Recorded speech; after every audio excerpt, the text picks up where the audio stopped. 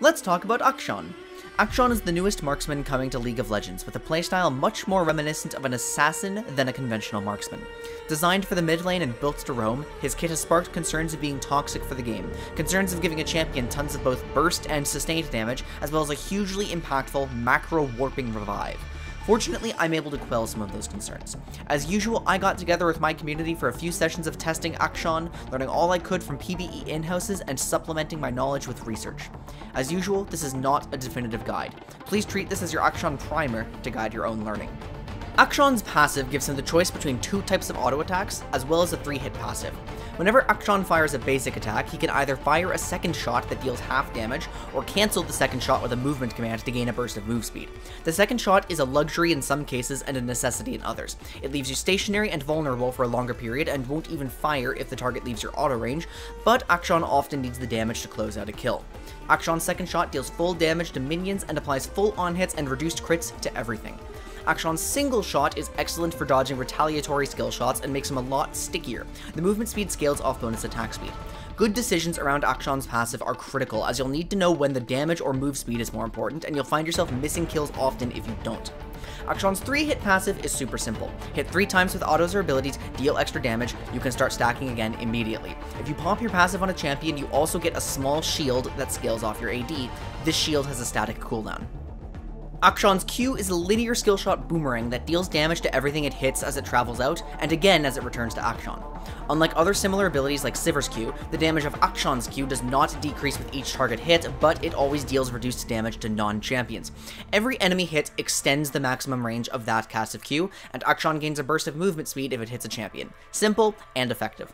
Akshan's W puts him into camouflage for a short duration, refreshing if he touches a wall or a bush. I want to emphasize that I do mean touching a wall. The radius for a refresh is very small, while Akshan's detection radius is noticeably larger than other camouflages.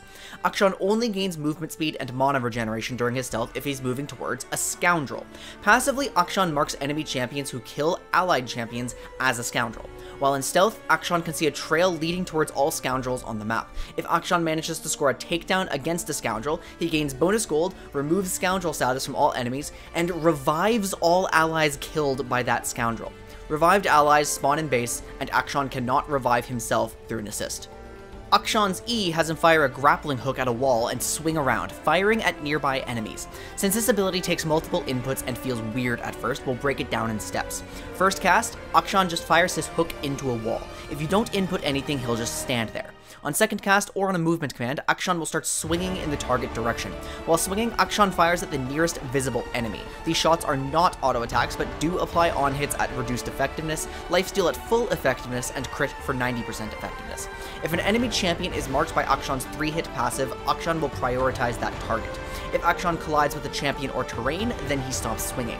Third cast, and yes, this ability takes 3 inputs, Akshan leaps to a target location and fires one final shot, allowing you to swing a little further and then dive back into your auto range.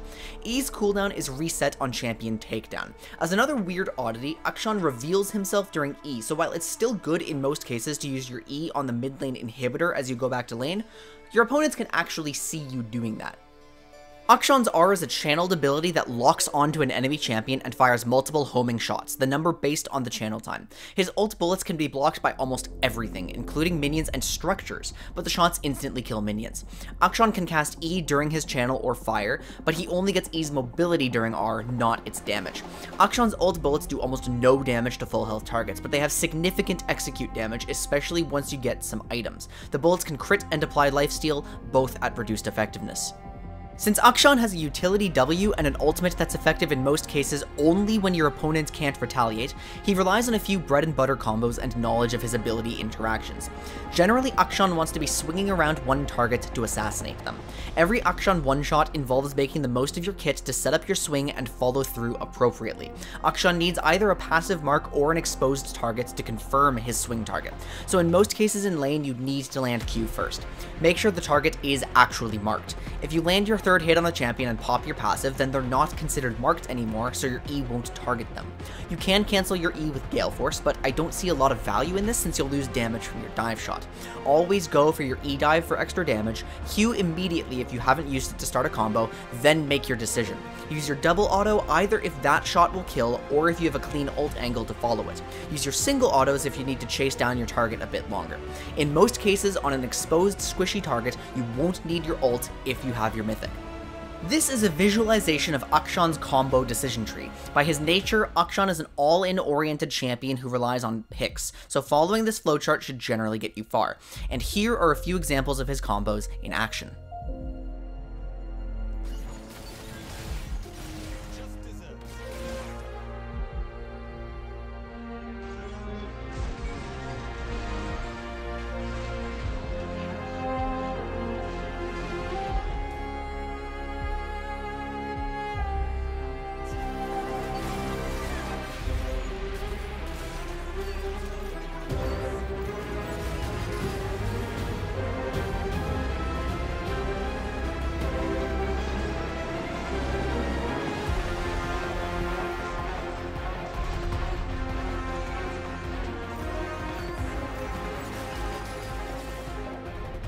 Akshan is a ranged roaming assassin with limited agency in lane due to his inability to take short trades without a major enemy misstep.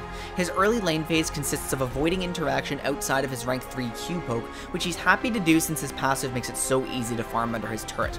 His real strength lies in ambush and unfair fights. Around level 5 or on his first back item spike, Akshan becomes very capable of quickly shoving the wave and running to side lanes or helping his jungler terrorize their opponent.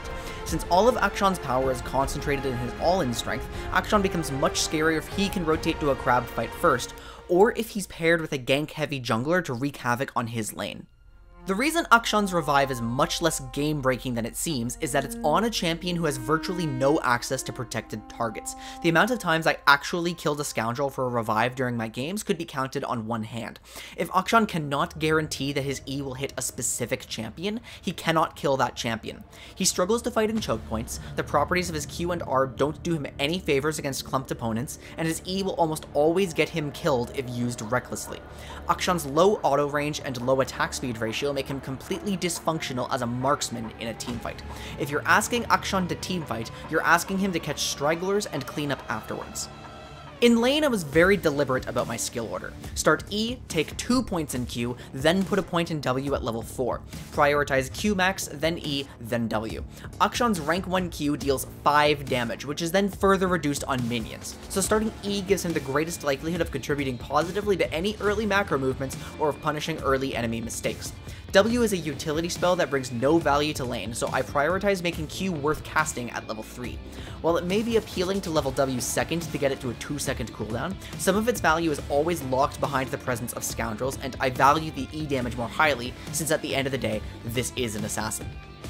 The primary rune page I ran was a precision sorcery page intended to play into Akshan's marksman-like properties and to augment his laning and roaming capabilities. Akshan's kit procs press the attack quickly and he benefits from its burst damage more than he'd value Conqueror's AD. I opted for PTA over Electrocute because of its higher early game burst damage and its boost to Akshan's execute damage. Choose between Triumph and Presence of Mind, keeping in mind that Akshan doesn't spend too much mana to trade, but he still has costly spells. Round out the page with Legend Bloodline and Coup de Grace for more efficient assassinations. On the sorcery page, I took Nullifying Orb whenever appropriate, Nimbus Cloak otherwise, and paired them with Water Walking to compensate for Akshan's lack of a consistent out-of-combat move speed steroid. I imagine Domination runes could fit into Akshan's pages, but for now I'm expecting Precision Sorcery to be the best combo. Akshan's kit heavily implies that you should build him with low attack speed marksman items. He's got high AD scaling on Q and reasonable ratios on his multi-hitting abilities. Attack speed isn't super valuable, but grants him utility through his single shot move speed and helps him shove more effectively. Most of his abilities interact with crit, lifesteal, and on hits in some way, but it's clear that on hits are weakest. His E, his most important ability, cuts their effectiveness by 3/4, and his low attack speed limits their value. Lethality items should be considered because the only magic damage Akshan deals is on the detonation of his 3-hit passive, but generally his kit does lead you towards crit without zeal items. Is that correct though? I'm confident in claiming that Kraken Slayer is by far his best mythic. It's more consistent than Gale Force, more aggressive than Shield Bow, which Akshan needs as an assassin, and can be procced multiple times in one burst combo, even if not at full effectiveness each time. I built a pure AD crit item second, either Bloodthirster or Collector. I personally liked Bloodthirster since Collector is only good for its stats on a champion like Akshan, but those stats are nice, so I'm not sure which is best yet. Berserker's Greaves aren't bad, help Akshan get out of lane faster, and can boost his damage a small amount, but mobility boots remain an option.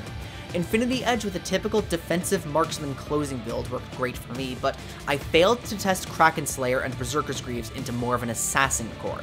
Akshan only wants crit because his kit benefits from it, but he's at his best before you can reasonably buy enough crit for the IE payoff. On the other hand, Akshan kind of doesn't need more damage against squishies, and the crit and defensive utility helps him handle slightly more durable targets. I liked the crit build, but we'd be doing a disservice by not testing other things on release. So that's Akshan, the Rogue Sentinel. This was by far the clunkiest champion I've tested so far. He genuinely felt awful to play in game 1 because his passive and E were so weird to play with, but once you're used to the basics of his mechanics, he feels so fluid and fun. I don't expect Akshan to break the game at all. He has clearly defined strengths and weaknesses, able to kill an isolated target very quickly from a surprising range, but lacking sustained damage and frequently finding himself in situations where going in would be suicide, leaving him unable to access his revives. I'm really looking forward to having him in the game. As always, I'm sure there's something I've missed in my testing, so please report back with everything you discover about Akshan to help us all understand him better. And I hope I could help you swing into action when Akshan releases.